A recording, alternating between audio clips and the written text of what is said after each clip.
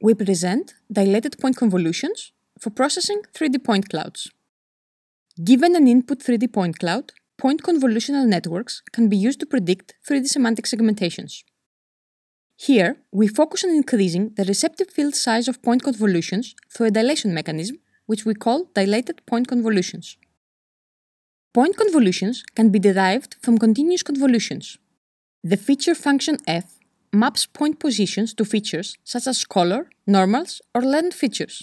The kernel function g maps relative point positions to kernel weights. We implement the kernel function g as a multi-layer perceptron with learnable parameters theta. In practice, this formulation is not feasible since depth sensors have a limited resolution and measure only a finite number of points.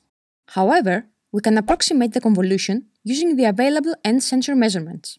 Similar to 2D image convolutions, our kernels are localized. Specifically, for each point, we define a local point neighborhood which serves as a finite kernel support. This local point neighborhood can be computed using k-nearest neighbors.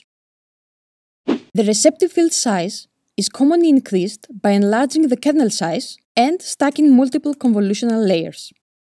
Here, we investigate an additional approach, dilated point convolutions. With the dilation factor d, we can select a dilated point neighborhood.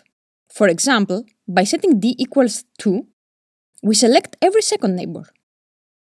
By setting d equals 3, we select every third neighbor, and so on.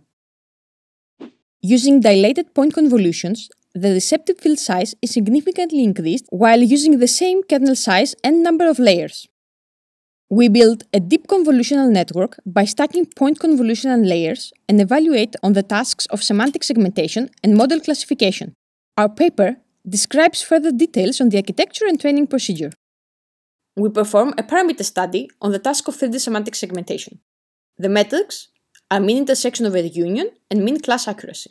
We compare the number of point convolutional layers and different kernel sizes. Both metrics increase with the number of layers and the kernel size.